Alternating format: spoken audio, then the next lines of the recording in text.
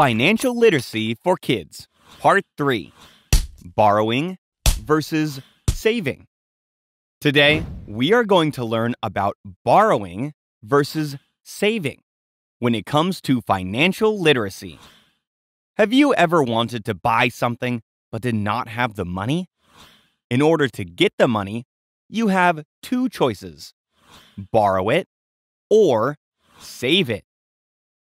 Frankie Finance is here to help us talk about borrowing and saving. She wants to buy a new game console. So, let's look at both options to see which one makes the most sense. Starting with borrowing. Borrowing means you take something and use it temporarily, like when you borrow a book from a friend and then return it after you have read it. Your friend expects you to return the book in good condition, and they hope to borrow something you have in the future. Sometimes what you borrow is called a loan, and the person or group you are borrowing from is called the lender.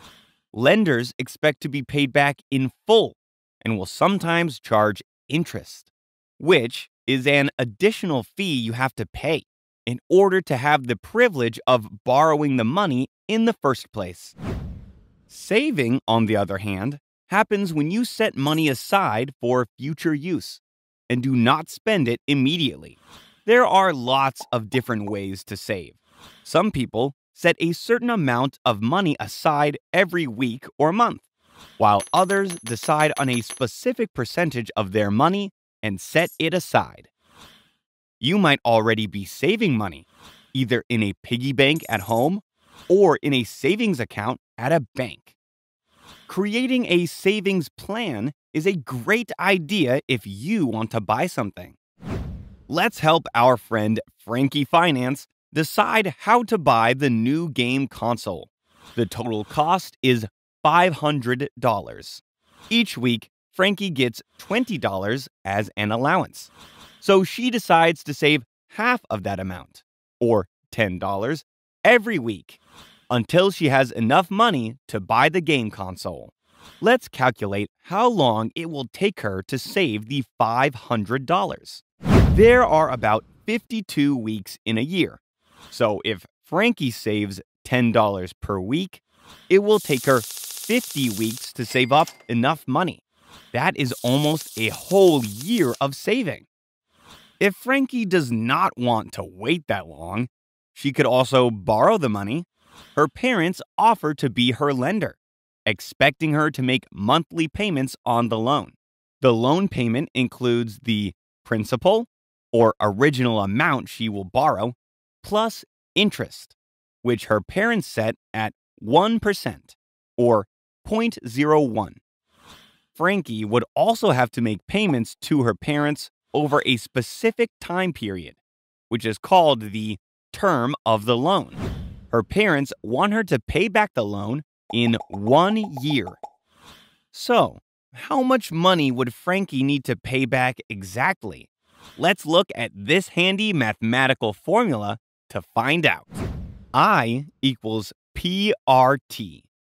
In other words, interest equals principal times rate times time.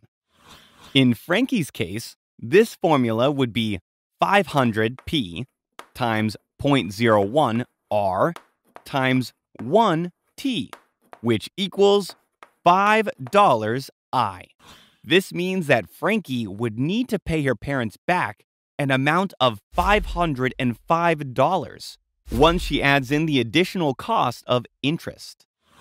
What would you do if you were Frankie? Save the money for a year and wait to buy the game console? Or borrow the money to get the console right now and spend the rest of the year paying it back plus interest? When you get older, you may want to buy something like a house, a car, or you may need money to pay for college.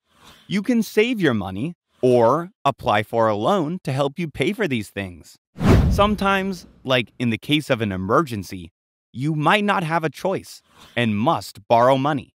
No matter the circumstance, you can still use what you have learned to practice good financial literacy and weigh the pros and cons of borrowing versus saving. Want to practice these skills right now? Print out our lesson plan, Borrowing versus Saving, on learnbright.org. Hope you had fun learning with us. Visit us at learnbright.org for thousands of free resources and turnkey solutions for teachers and homeschoolers.